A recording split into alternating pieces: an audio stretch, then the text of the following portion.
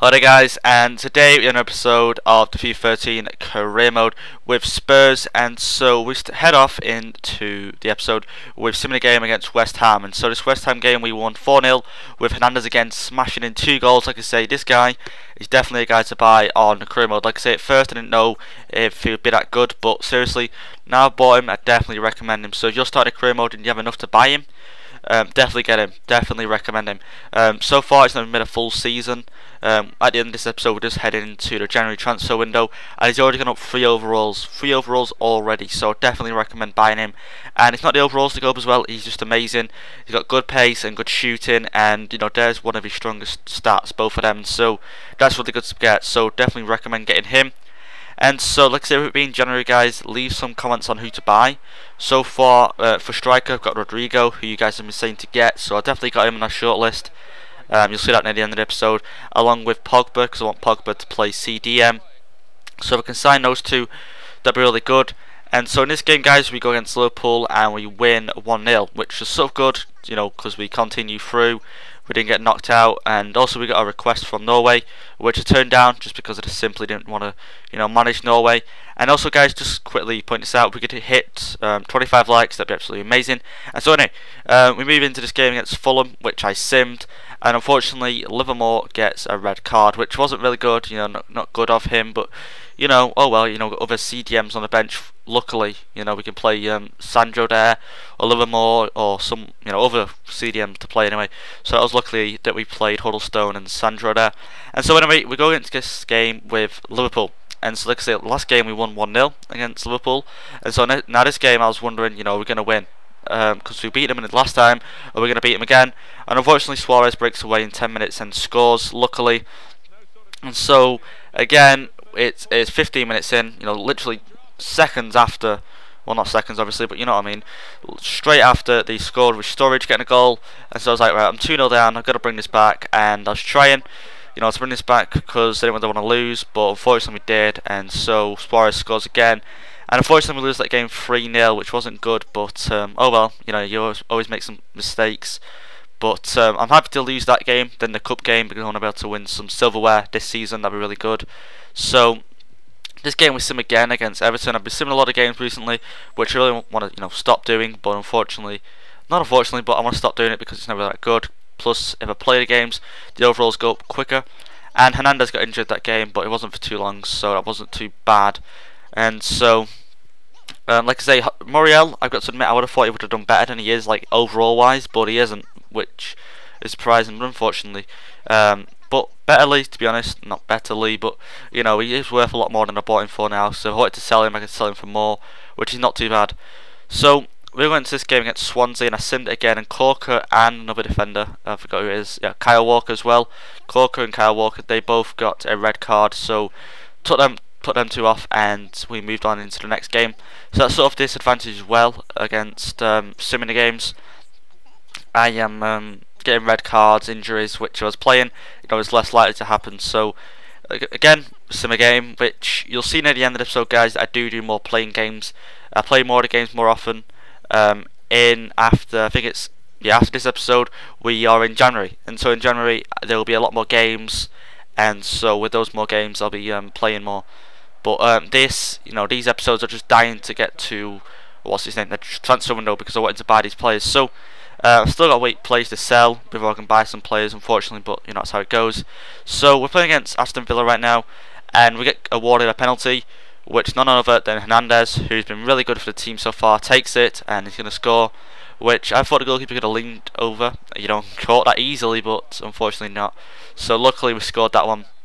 Hernandez leaves us 1-0 in, and again it's taken us till halfway time to score, which is not good, I've got to admit. We really need to be scoring before, so then we can rest in the match, then, you know, not try. But you'll see in the last 2 games that I do play, because, you know, this was recorded yesterday, that I do go on full on attack, you know, and that's why I'm just constantly attacking. You know, it's the best thing to do with this team, you know, get Bale and Oxlade-Chamberlain on the wings, just attacking, you know, getting those goals, it's the best thing to do. So instead of, you know, waiting for the perfect opportunity, it's better just to keep attacking, and then, you know, trying to score, put the goalkeeper on pressure, because, you know, always having shots on him, always get him on target. We're going to at least get him on in at least once. And so like I said, we have international offer, which I do not want to do, unfortunately. Not for this series anyway. And so we take Holtby off because of he cannot play. And so we sim this game against Sunderland. Like I say, Sunderland, I just felt like I felt just simply that I could easily win.